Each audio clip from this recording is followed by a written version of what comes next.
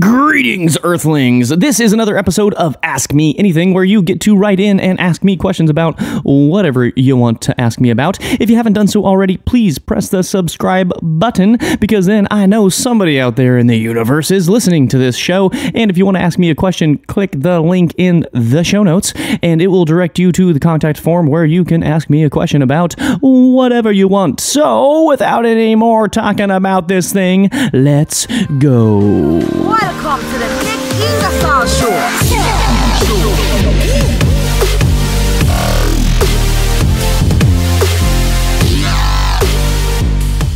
Question number one is, I would love to hear your experience with scaling the deliverance of maximum good. It has to be rewarding. So for me, this sort of concept is something that I really try to live by, both in my personal life and business life, which happens to be the same thing oftentimes.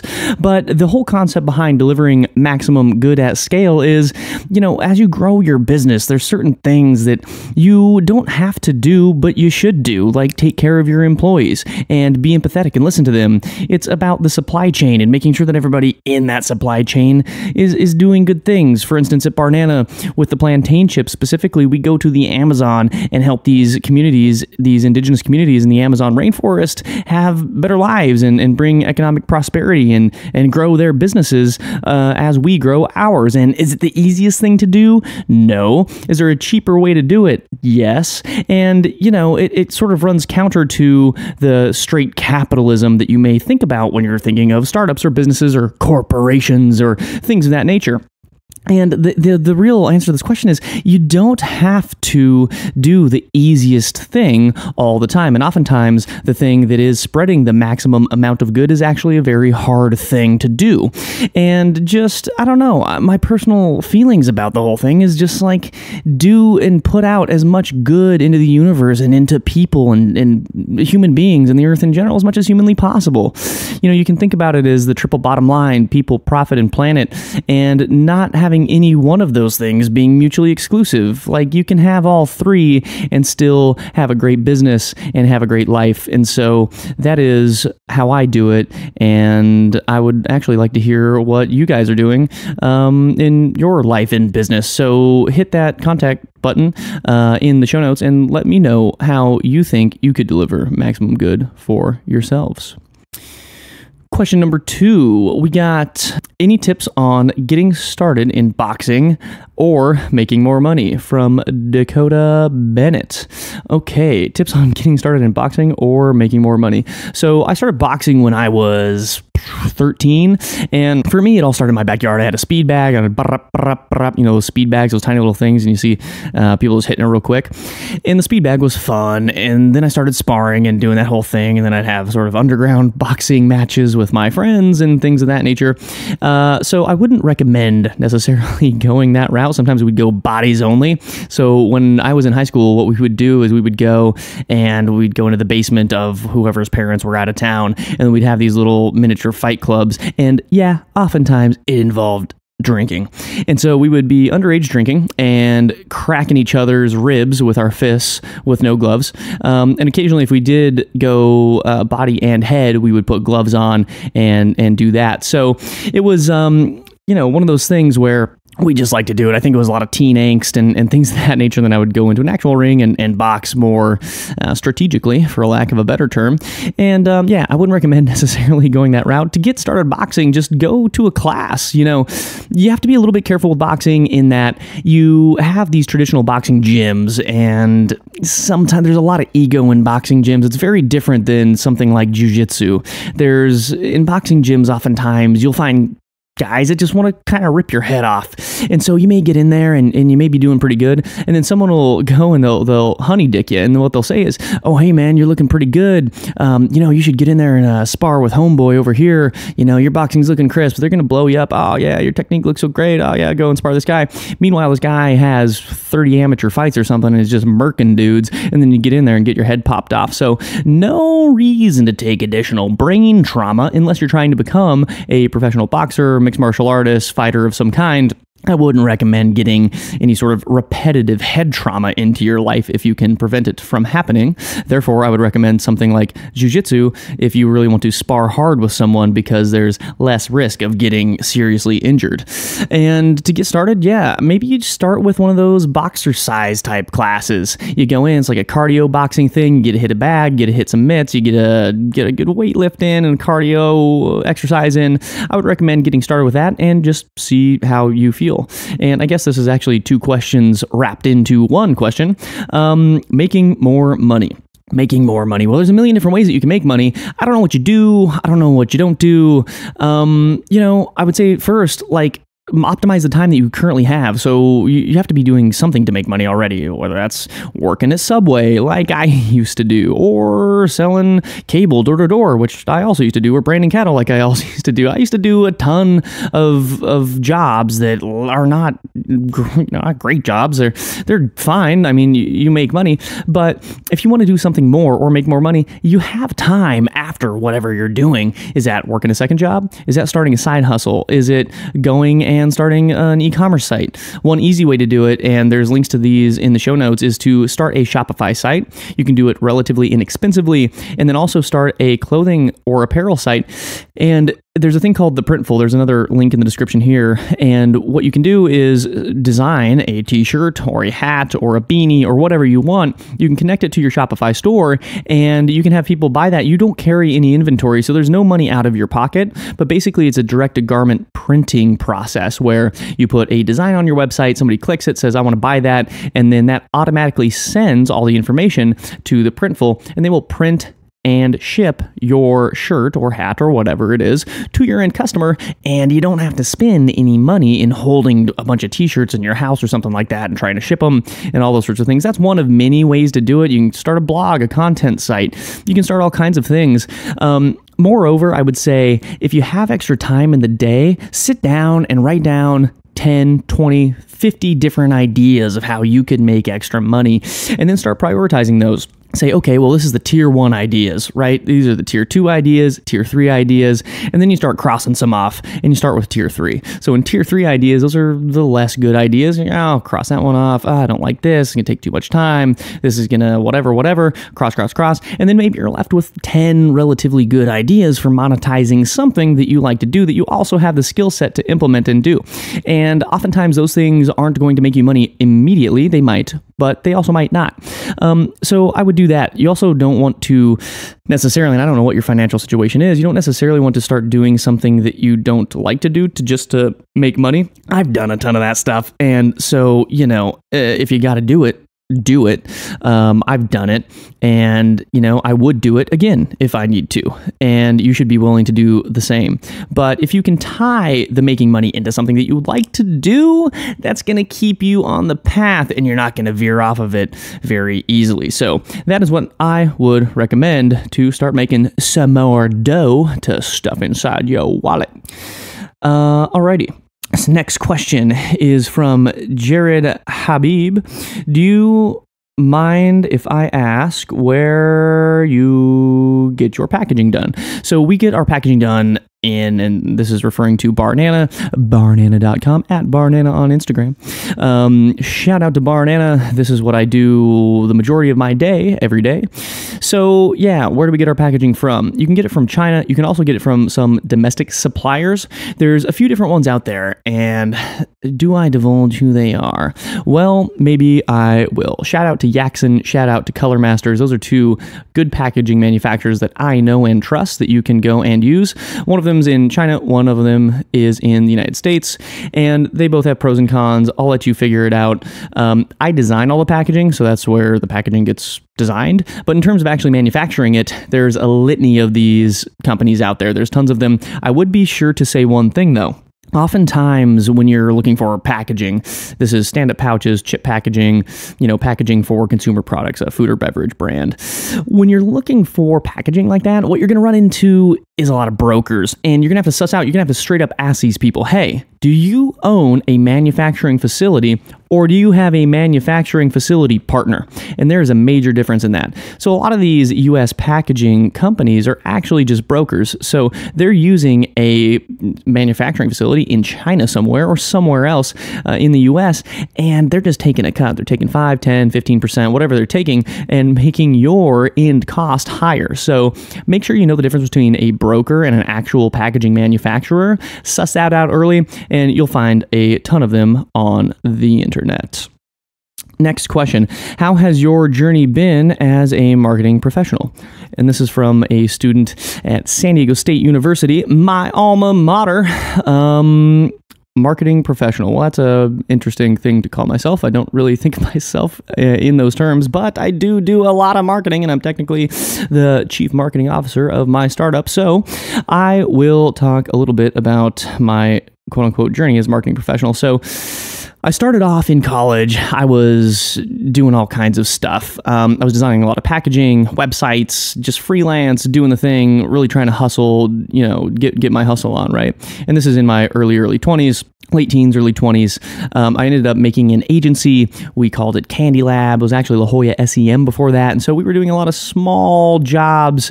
I did a website for Darren Sproles, the NFL player. I think I was 20 or 21 when I did that one. And so, it was really just going out and hustling.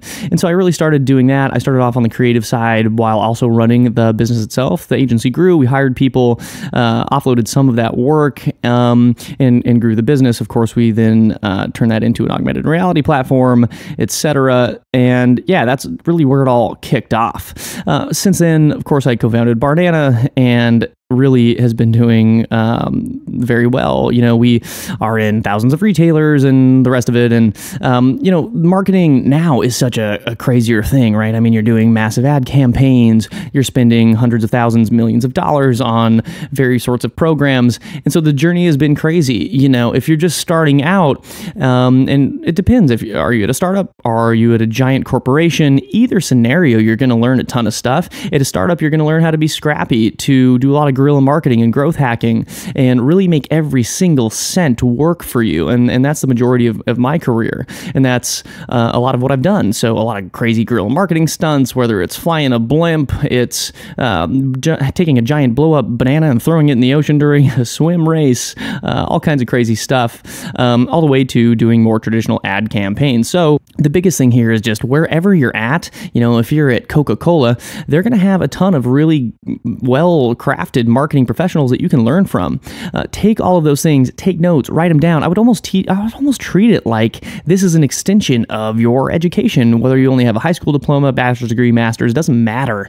But I would use it completely as a learning. I would make a folder on my desktop called Toolbox. I would take every single tool that I get from that company. I would put it in the toolbox. I would take notes, put that in the toolbox. So that way, the next step you take in your marketing career, you have that toolbox to pull from. So yeah, that's how I would recommend that you do it. And that has been my journey thus far. Next question. How do you weigh innovation versus conventional marketing strategies, and how do you balance them? From Pete. Well, Pete, the balance is rough. So innovation, in my opinion, in the startup space, and even if you're not in a startup, if you are Coca-Cola, Kraft, etc., you're going to have to be innovating all the time because the market's going to innovate with or without you. And what you don't want to do is just say, you know what, I'm just going to do my conventional marketing strategy and just hope that that pays off long term, because you're going to get out innovated. You have to innovate or die, in my opinion. And if you're not innovating, you're going to fall on your face at some point. Somebody's going to come along, and you see this all over the place. You see it in sports, right? Like if you're not innovating your game and you're not constantly striving to do new and innovative and awesome stuff, you're gonna get passed up. That's not to say you shouldn't do more conventional marketing things either. You're also gonna have to do that, especially when you start to scale, because if nobody knows about your brand, then nobody's gonna buy it. So you do have to invest in traditional things like awareness, and whether that's a billboard or digital ads or social, you're gonna have to do that too. Next question from Mary. What is one of your most innovative marketing initiatives? So one of the most innovative marketing initiatives that I ever came up with was a thing called Gorilla Milk. So you can go to gorillamilk.org right now and check it out. Basically, the idea was, so this is actually a perfect question right after the innovation question. So this was a year in which we weren't going to release a new innovation at Expo West at Barnana. And so we were thinking, okay, so normally the big marketing push at Expo West is, hey, this is our new innovation, check it out, come try it, do a lot of marketing around that. And since we didn't have that, I was thinking, well, what can we do that will also generate a bunch of buzz at the show? So I came up with a concept called Gorilla Milka, an unpasteurized, raw, grass-fed milk from the teat of a mother eastern lowland gorilla. And so this was all like a really crazy stunt. I ended up drafting a press release talking about how we went to Africa and milked gorillas ourselves with our own 2 hands and made this milk, and we're going to take all the proceeds and give it to conserving gorilla habitats and all this stuff. Made a website. We pushed it to all the press, the trade, and everything. And everybody's like, what is going on? We posted it on social. People were like, are you serious? And there was about 25% of people that were just angry vegans, 25% of people that were just calling bullshit, and then 50% of people that were in the WTF category of thinking, what is this real? Like, what's going on? And so by the time Expo West rolled around, we had a launch day. Hey, everybody come to the booth at this time. We're going to be sampling this new gorilla milk, first primate milk ever on the market. Everybody came, and the whole idea was to use this as a PSA that just because you can do something doesn't mean that you should. Just because you can milk a gorilla doesn't mean that you should. Just because you can use bad ingredients in your products doesn't mean that you should. Just because you can pay low-wage workers or get conflict ingredients doesn't mean that you should. And that was sort of a statement piece saying, like, this is not what we do. We're a socially and environmentally conscious company, and you should be too. And so that was a pretty wild marketing initiative. There's a litany of them that I have done, but that is a pretty fun one to talk about. So Gorilla Milk, yes, it's not real, but it was very fun, and it was very effective too, and it was very cheap. And yeah, always keep that in mind. Sometimes the best things that you can do are the cheap things that get a lot of eyeballs, and that was certainly one of them. Next question, how important is software for a marketing team, and what are some that you can vouch for? From Charles Bohan. So software in my life is everything. Of course, I do some coding. I don't do Python or LAMP stack per se, but I do some Java and HTML and CSS and those sorts of things, all of which is to say that I love software. I, of course, ran a tech company before Barnana, and so software makes everything much easier. If you're not good at using software, get good at it. A lot of people have this mental block where it's like, oh, I don't do that. I don't understand software. And guess what? Software is the present already and will be even more so in the future. So get used to it. We use a ton of them. I use a ton of them. Everything from project management software, note-taking software. There's a ton of good ones out there. I can vouch for a software called Slack, which reduces the amount of emails that you have between team members. It's basically like a company chat room. I use that one just so much every single day. I don't know what I would do without Slack. It's also really good for managing remote employees. You can also use Hubstaff if you're using remote employees and you want to track if they're actually working. It can take screenshots, measure their screen activity, things of that nature. You can also use something called Notion. So Notion is a very powerful application. It's essentially a project management software kind of built like a wiki, but it's really interesting. Like it's way more easy to use and customizable than your traditional ones like a Monday or an Asana or a Trello or something of that nature. And I actually do like Asana and Trello and Monday for that matter, but I find that Notion, for me at least, is super powerful. So I would vouch for that. I also have everybody go onto Evernote. Everything should be stored in Evernote or some form of note-taking software. It also just encourages your employees to write stuff down. You just kind of need it. I would also recommend that you use something like the Microsoft Business Intelligence Services. You need something as a dashboard to look at your business. If you're only on e-com, there's a whole bunch of different ones. Yandex has a free plugin for Shopify, Yandex, and that one provides you a really, really nice analytics platform for free. I would also recommend that. There's a ton of them. I could go on and on and on, but the short answer is if you have a problem, you can probably solve it with software, and you probably should. All right. Luke P asks, what primary marketing channel should young marketing individuals focus on at the beginning to get a holistic view of marketing? This is mostly the AMA marketing show, it looks like. Lots of marketing questions.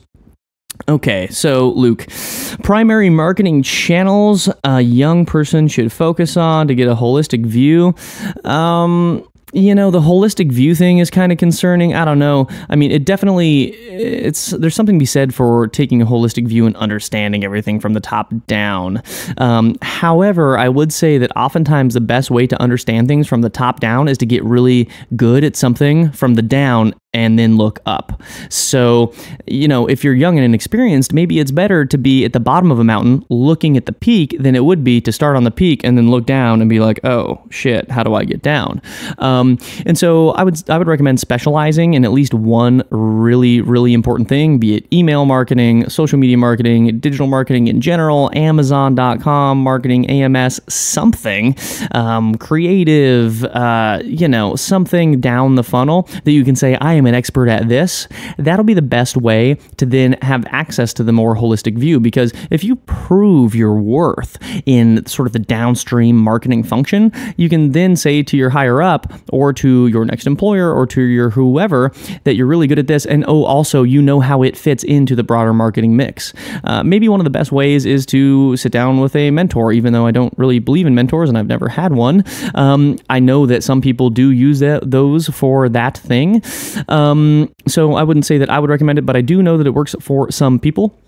I would also say if you're working at a big corporation or you have the desire or you would do it, if you could do it, go do that. There's a ton of great mentors there. You get a very, very holistic view if you're working for somebody like a Kraft. You're going to see their Super Bowl ads or your whatevers. It's going to be a little harder to get the access to the data at the very top, but at least you'll have an idea. If you're going into startup land, you're going to get a very holistic view right away. But if it's a startup, they're also not going to be doing all of the things that a big company would do. So I would recommend, again, specializing in 1 to 3 key areas and getting really, really good at those, because that's going to open you up to having access to a more holistic view of marketing. Oh man, I just tore through those questions. All right, well, that's all I gotta say. If you have not subscribed to this show, do it right now. Please. I would really appreciate it if you do. And also, if you do like it or find it interesting and you want to share it with 5 of your friends, that'd be cool. Or if you want to put a 5-star review on this thing and write it, that would be dope as well. Thank you so much for listening. If you have a question for me, don't forget to click the link in the show notes or hit me up on the gram at Ingersoll, NIKINGERSOLLNIK. And ask me anything you want. I will be sure to answer it. And until next time, I'll chat y'all in. Peace.